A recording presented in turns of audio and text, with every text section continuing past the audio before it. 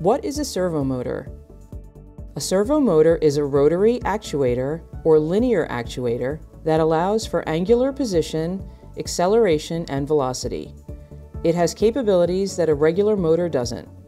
Servo motors work with sensors for precise control of movement.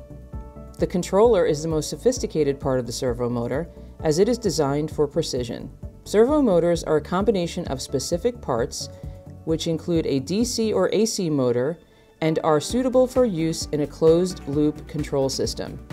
Servo motor applications include robotics, automated manufacturing, and computer numeric control or CNC machining applications.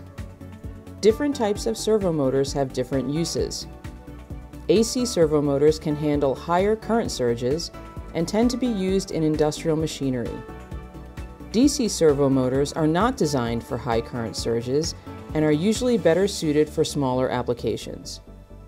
Servo motors are commonly used for technology devices in industrial automation applications. These motors are widely used where a specific task is to be done regularly in an exact manner. Some of the many industries that use servo motors are food and beverage, aggregate and cement, air handling, mining, paper and forestry, aerospace, inline manufacturing, robotics, and engineering.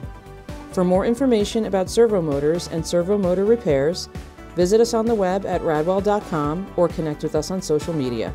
Thanks for watching.